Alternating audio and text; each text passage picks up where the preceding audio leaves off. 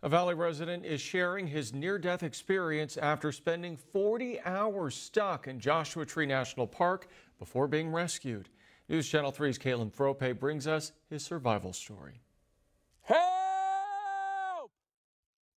Help! This was La Quinta resident Robert Ringo last Thursday trying to call for help after falling and breaking his leg while walking around Quail Mountain in Joshua Tree National Park. I started trying to at least turn over so I could get onto my back.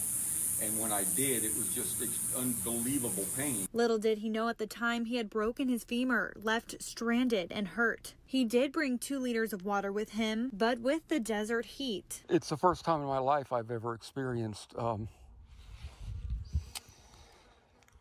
saliva. With no way to signal help, he began recording himself, not knowing if he would make it out alive. And of course, there was zero service, and I knew there would be, but I did. I had tagged my location and shared it with my son, Ryan, before I left. That's just something that I always do. His family started looking for him on Friday. With no luck, Ringo spent a total of 40 hours in the wilderness. I saw some juniper bushes, and I wondered if they were edible. You know, I know you can have some of them. So anyway, I somehow scooted up this place, ate some juniper berries, saw what I thought might be flowers, but they were all dry, so I wasn't going to eat them.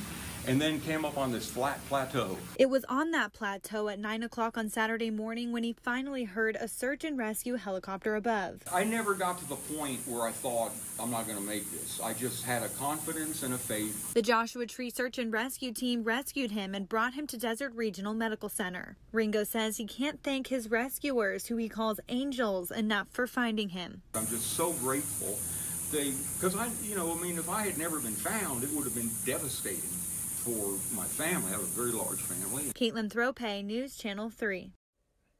What a story. Robert Ringo had surgery on his leg and is expected to recover.